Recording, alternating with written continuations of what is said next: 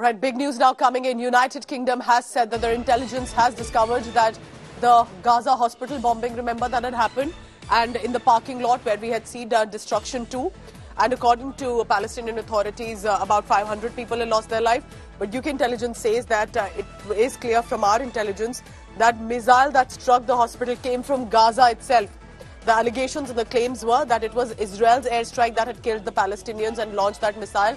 But now Sunak, who's the Prime Minister of United Kingdom, Rishi Sunak, has said the missile was launched from within Gaza and hundreds were killed, as according to the Palestinian authorities, they had said that it led to loss of life. So this is a big statement coming in. Remember, of course, while countries in the European world, specifically the United Kingdom, Germany, France, have stood by Israel and stood by the Jewish community at this hour, at the terror attack that had taken place on 7th October.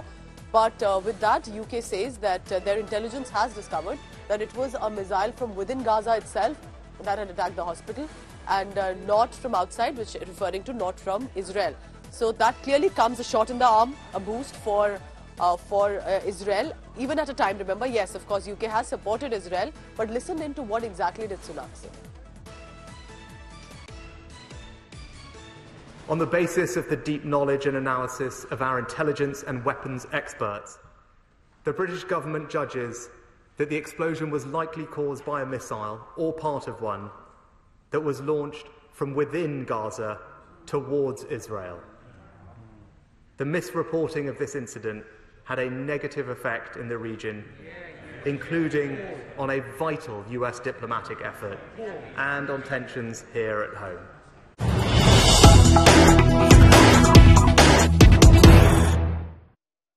And not just the UK support, but also French President Emmanuel Macron has decided to visit in person to Israel. And that visit is scheduled to today itself, remember, after US President Joe Biden, UK Prime Minister Rishi Sunak. Now, French President Emmanuel Macron is scheduled to arrive today in the next few hours.